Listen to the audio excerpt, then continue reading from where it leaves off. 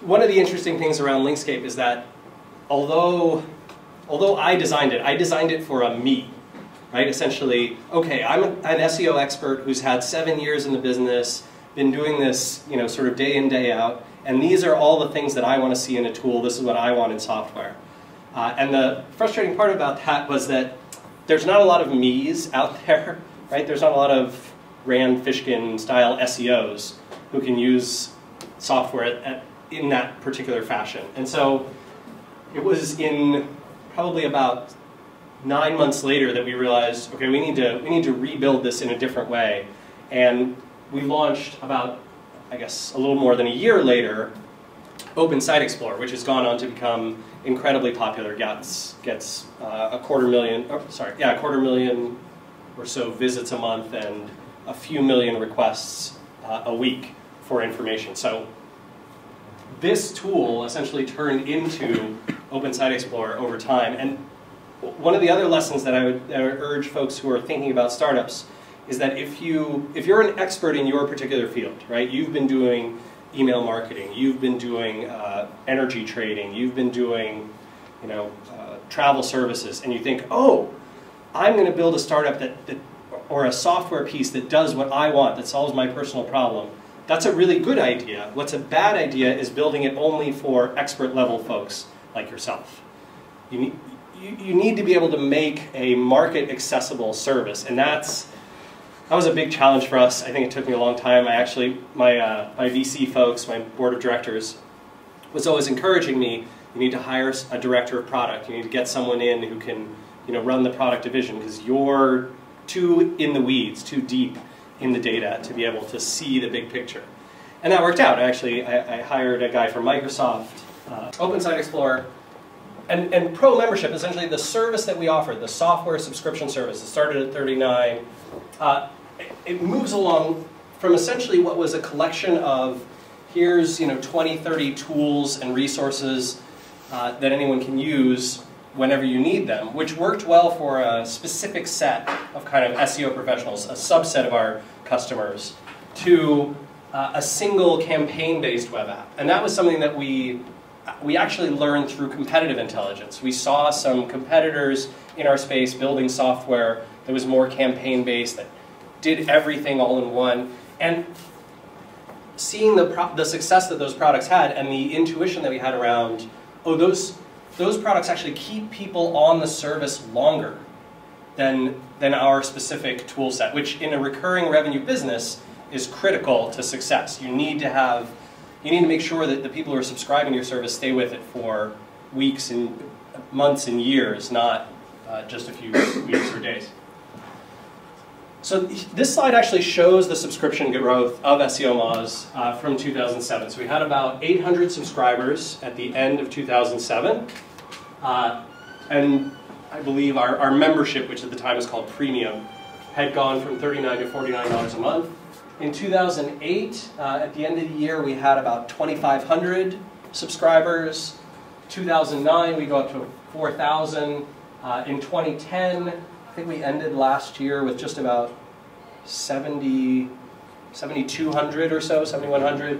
And this year, we're estimating that we're actually going to double that. And just today, we're at, just looked at it, I think it's around 10,400 members. So it's outpacing this growth. So it's possible we'll beat that number. But you get this idea that kind of the growth is not like the hockey stick you'll see in a lot of presentations from startup guys, right? What you don't see is flying up, right? It's sort of slow, steady progress.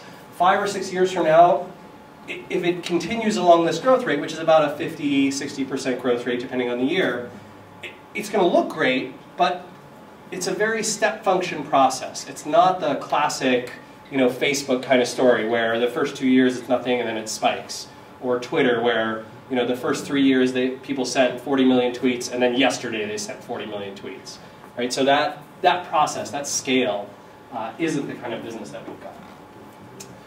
So yeah, here you go. This is today, as of a couple of days ago. We've got about 10,300 subscribers.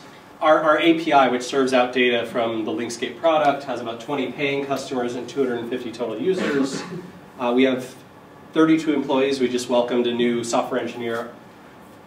What's today, Tuesday? Must have been like today in the States, so Monday in the States. Our board of directors remains the same, which is relatively rare to see.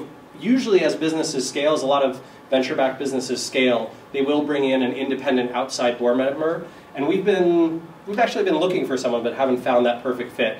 And since Jillian and I control the board, we can sort of dictate terms. I would urge you, it's my opinion, my bias to believe that a board of directors should be run by the entrepreneur.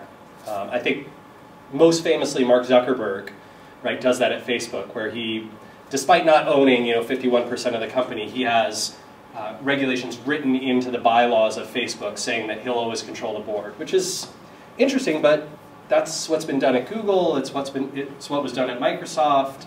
So a lot of these big companies, I think venture capitalists and investors are coming around to this idea that, oh, maybe I don't need to run the company or be able to vote people off, vote the entrepreneur down.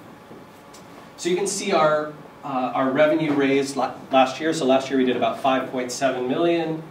And this number is particularly important for software startup folks. Your gross margin is going to be extremely important because it's how people will value you. So when we get a market assessment of SEO Moz' value, they take this number, 5.7 million, and they're going to multiply it by some number that's based on our revenue model and our margin.